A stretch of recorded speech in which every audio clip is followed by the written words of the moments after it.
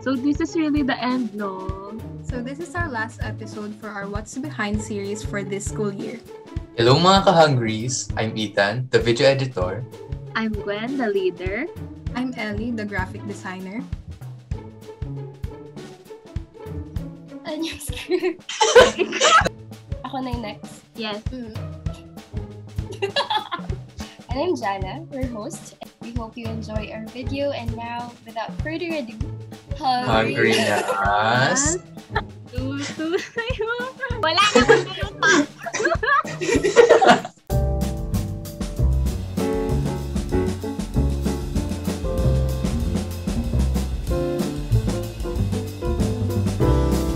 So for our first question, how did this scale activity help you achieve or accomplish your goals and learning outcomes? So, sinong gustong mauna? Wait lang! Pwede ba scripted na lang? Wait, eto may sagot na ako. Honestly, hindi ako ganun na pressure sa scale activity since yung ka-group mates ko naman for scale is mga kaibigan ko and also parang ine-enjoy lang namin yung process along the way. Tapos hindi namin na-realize na na-achieve na pala namin yung goals namin as we enjoy our scale activity. So ayun, parang habang nagkakasiyahan kami during our scale, parang marami na rin kaming natututunan based on experiences na na-encounter namin during our scale activity. Wait, nagsusulat ako ng Wow! Wow, grabe! Yarn! How did this scale activity help me achieve or accomplish my goals in learning outcomes? From the editing, ho-hone ko naman yung skills ko doon in video editing.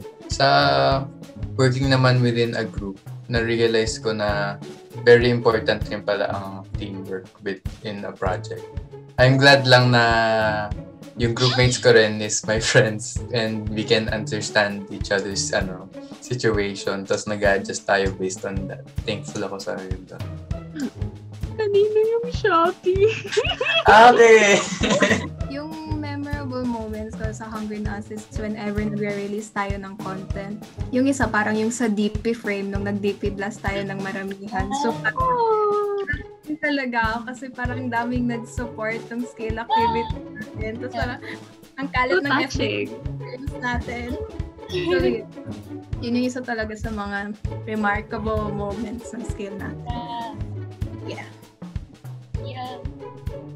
Most memorable moment. There are a lot of memorable moments. Yung manok. Hindi yun memorable. That's a bad memory. Bye! Well, I think madami naman tayo memorable moments na dito sa skill. I think we learned a lot. And it was really nice na nagawa natin yung mga skill sets na for us talaga. So, for me, yung most memorable moment ko for scale is nung nag-film ako ng first episode. Kasi at that time, I didn't know how to do anything and I felt like mag-isa lang ako kasi yun nga, I was very flustered na parang isi-set up ko yung camera and mag-film ako ng video na mag-isa and I had to cook and do all these things. But it was also nice kasi nandun kayo when I had to do all those. It was very nice na you guys supported me like, oh, kaya yan. Kasi I also didn't know if mag-work yung paggawa ng pasta kasi I'm a beginner myself. Pero I'm very glad na we got to push through that and yay! We're at the end! Yay! We hope you guys enjoyed the last episode of our What's Behind series. As always, you can find us on YouTube, Facebook, and Twitter with the username Hungry na Us. We would like to thank all of you for your support to our scale activity for this school year, especially to God, our families, friends, scale advisors, scale coordinator, and adult supervisor. We couldn't have accomplished this without you. Thanks for watching and see you next time mga ka-hungries. Remember to follow us in all our social media accounts in case you want to keep up with our future activities. Until we meet again, this is Hungry na Us signing off for now. Yay! Bye-bye! Sabay tayo magbabay. Wait, sabay natin. Transition. Bye-bye! Bye!